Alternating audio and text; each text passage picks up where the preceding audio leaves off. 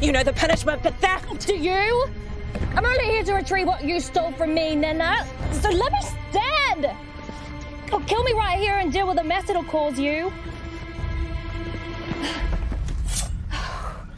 You should be thanking me, not threatening me.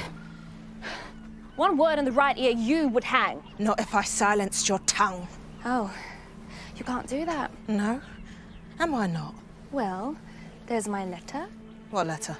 My letter to the Commodore.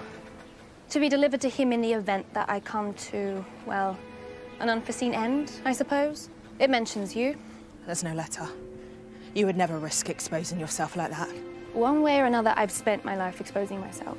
And given the letter will only be read after I've been sent to my lonely grave, well, hardly seems to matter, does it? Now, here's what I don't understand.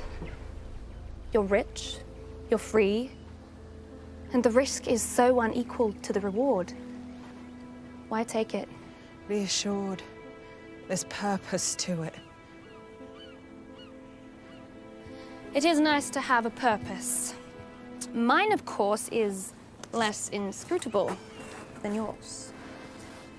One day I'll return to England a very rich woman. What you're about to say, Rose, don't say it.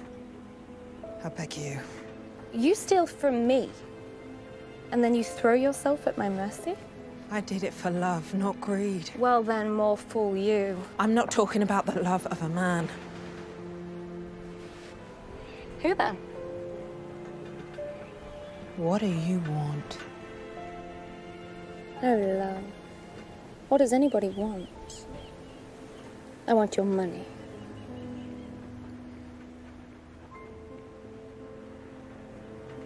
How much is it gonna take? Don't be silly now, sweetness. All of it.